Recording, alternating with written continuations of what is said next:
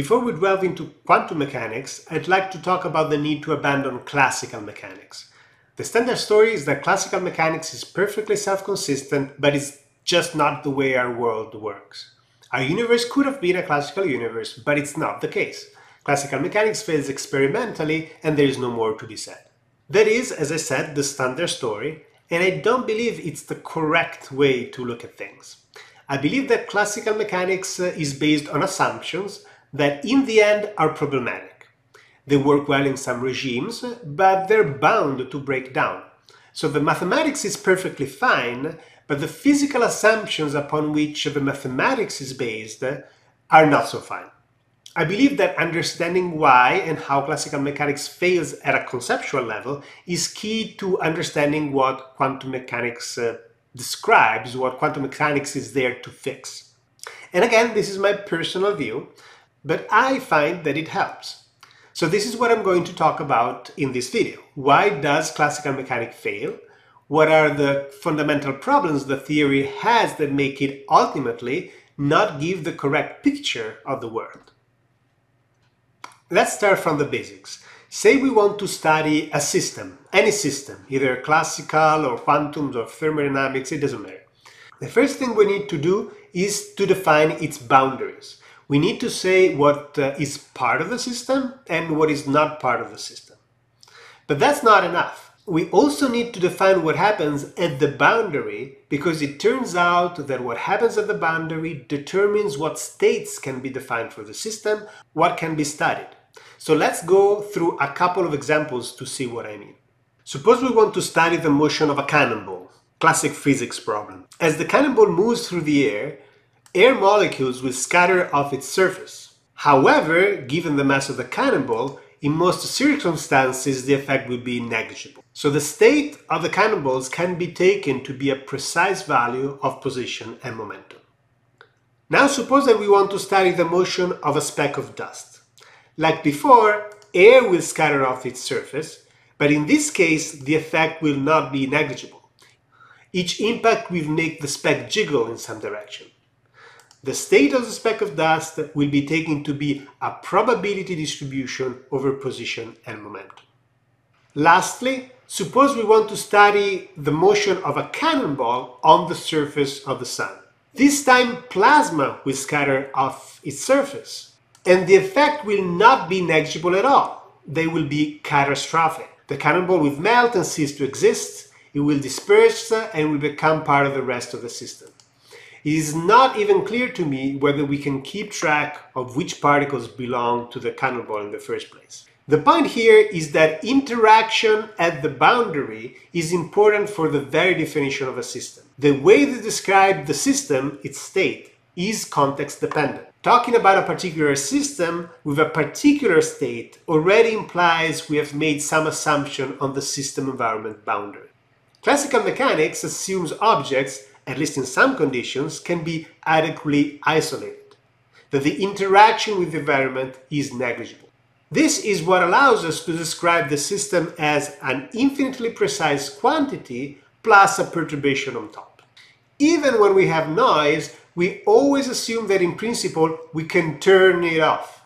We can put the speck of dust in a vacuum. We can, at least in principle, measure the naked x, the naked value of the property. And unfortunately, this view is so ingrained in our head, and this is the hard bit, that our instinct is to think there is always a true, infinitely precise value, even if the noise cannot be eliminated, even if we can't measure it. But that's not how it works. If we are outside of the realm of the assumption, we can't use the model. The model is based on the assumption. We would have to use something else, which is going to be based on different assumption, different more realistic characterization of the system-environment boundary. Now, complete isolation is not the only assumption in classical mechanics. Classical mechanics also assume we can study parts of the objects as small as we want with infinite precision. The motion of every infinitesimal drop of a fluid, of the tiniest electromagnetic wave packet is fully specified, and this is ultimately the problem. These two assumptions are clearly in tension. While I may say that an object as a whole is adequately isolated, The smaller the part I consider, the greater the effect of the boundary interaction on that part. At some points, parts are going to be so small that isolation breaks down, and we have to take into account the interaction at the boundary. Classical mechanics fails because we can never completely isolate a system at all scales. There is always some interaction with the environment that cannot be eliminated. On practical grounds, we can perfectly isolate a system, but it's more than that. On theoretical grounds, we cannot shield the gravitational interaction or eliminate thermal radiation, so we will always have something. Even worse, complete isolation does not make sense on logical grounds. Complete isolation means no possible interaction with the system. If you send a signal, a probe, that would pass through. We cannot make any measurement. Effectively, the system has disappeared from our physically accessible universe. So, what is it that we're talking about? Because complete isolation is not possible, the most accurate description must ultimately be statistical, probabilistic in nature. So we have to abandon the classical world where the state is a set of infinitely precise quantities. Regardless of whether we know quantum mechanics exists or whether quantum mechanics is the best theory we can ever have, we still have to abandon the classical world. Now, this argument makes a lot of sense to me. It tells me why, ultimately, our physical theories cannot be classical. It clarifies something based on the nature of scientific investigation, which are the sort of arguments I like best. But I always like to have more than one argument, so let's proceed in another direction, though ultimately we'll see that it's still the same problem disguised in a different form. Let's start with a simple question. What is the entropy of a pure microstate in classical statistical mechanics? That is, the entropy of a state where the position and momentum of all particles is perfectly specified. Many of you will instinctively say 0, and unfortunately it is not the correct answer. So let's go through the motion and calculate it. There are two main definitions of entropy used in classical mechanics. There is the logarithm of the accessible microstates and the Gibbs-Shannon entropy. So let's calculate using both. Note that the accessible microstates are measured in terms of the phase space volume, not the number of microstates. If you take any finite volume, you have infinitely many points, so the entropy would be infinite if you counted the microstates. So that doesn't work. So what is the phase space volume for a single microstate? 0, of course, no volume. So the entropy is the logarithm of 0, which is minus infinity. Now let's double check using the Gibbs-Shannon entropy to see if it agrees. Since our distribution is a single microstate, it is a delta function. The probability density is 0 everywhere except on the correct microstate, for which it is infinite. The only contribution to the entropy is where the distribution is infinite. So minus infinity times the logarithm of infinity will give us minus infinity. So both expressions agree. The entropy of a pure microstate in classical mechanics is minus infinity. It doesn't sound very good, but is it a problem? Well, let's see. Recall the third law of thermodynamics. It says that every system has a positive finite entropy and that the entropy of a perfect crystal at absolute 0 temperature is 0. Clearly we have a problem here. A classical perfect crystal means nothing is changing, so we only have a single microstate, which means the entropy is minus infinity, not 0. So classical mechanics is inconsistent with the third law of thermodynamics. But the third law kind of always feels tacked on to thermodynamics, so maybe is not such a big problem. Okay, let's consider the second law of thermodynamics. We cannot create an engine that converts heat into work without increasing entropy. The system as a whole, including the thermal sources and sinks, must see its entropy increase. But if we have a system whose entropy is minus infinity, we have a loophole, we can cheat. Since minus infinity plus any finite number is still minus infinity, we can dump the entropy increase of our engine into the minus infinity entropy system. The engine, the sources, and the sinks go back where they were. So we broke the second law. So having a system with minus infinite entropy is not good at all. However, some claim that thermodynamic laws are just phenomenological, they're not real laws. So who cares if they're broken? Okay, so let's look at it from another angle. What is zero entropy anyway? Well, we know entropy is additive for independent systems. So the entropy of A and B is equal to the entropy of A plus the entropy of B. This is true also for the Shannon entropy, which is purely information theoretic. So we don't need technically thermodynamics here, it's just ideas from information theory.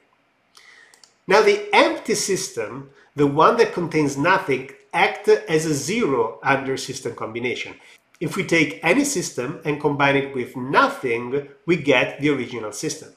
If you like math, the set of all systems is a monoid under system combination, and the empty system is the unit. Now, because entropy is additive, the entropy of the empty system must be zero.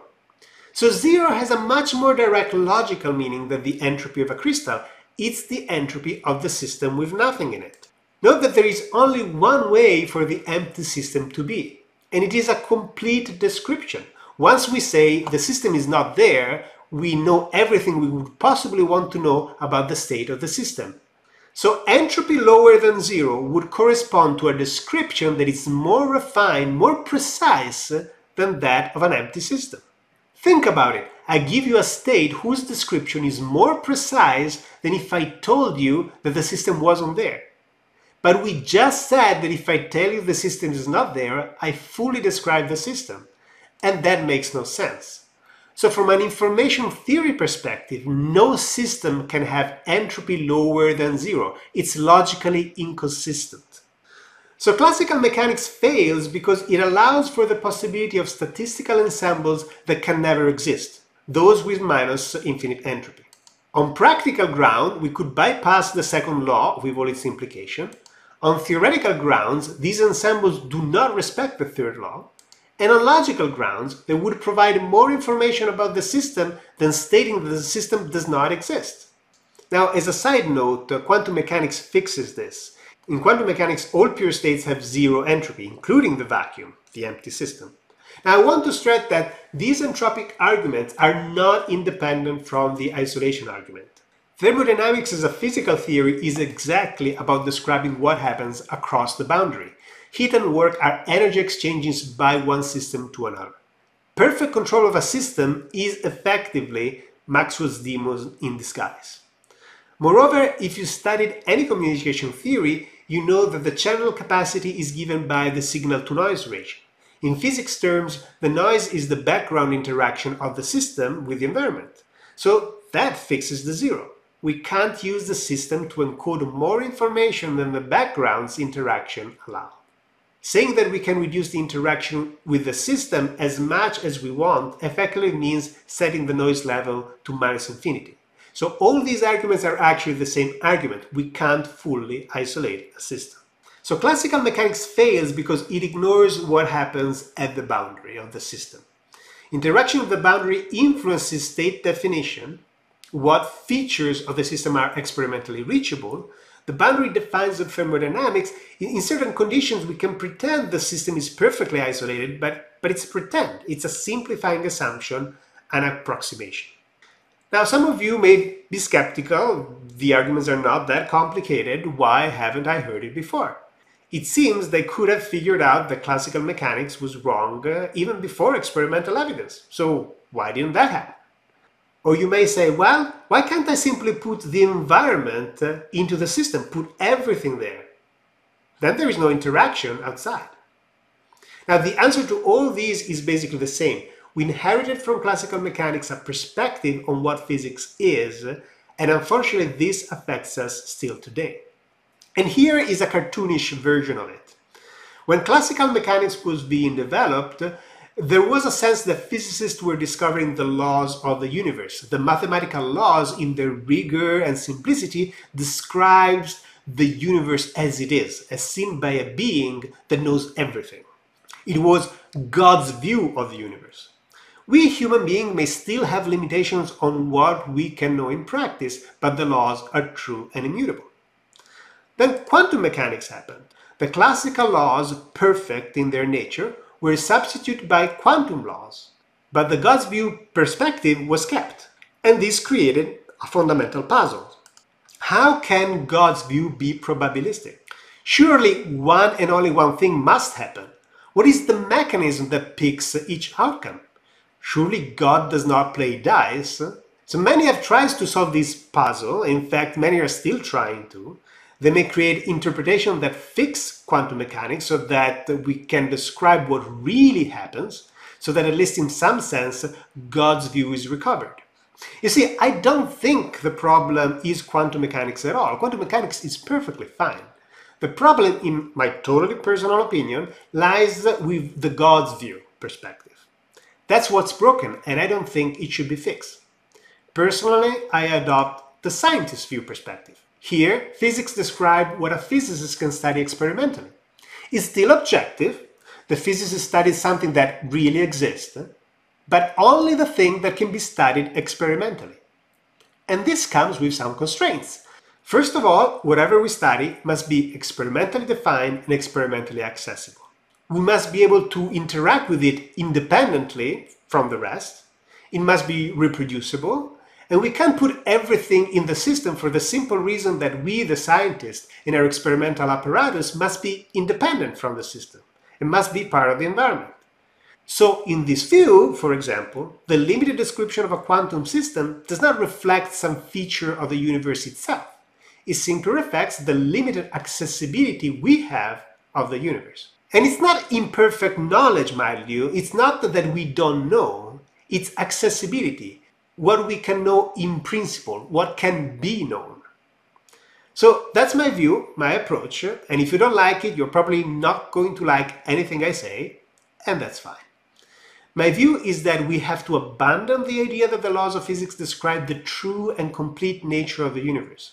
I think that perspective does more harm than good in physics.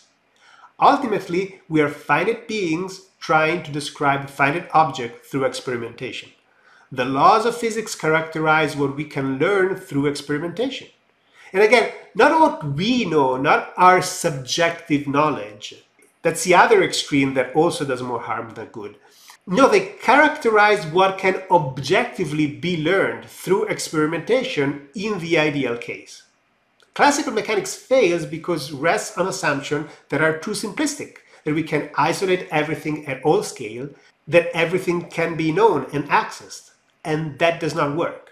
So, classical mechanics fail.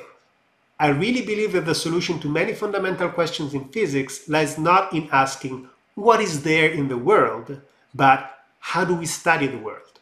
And that's what our bigger project, Assumption Physics, is all about.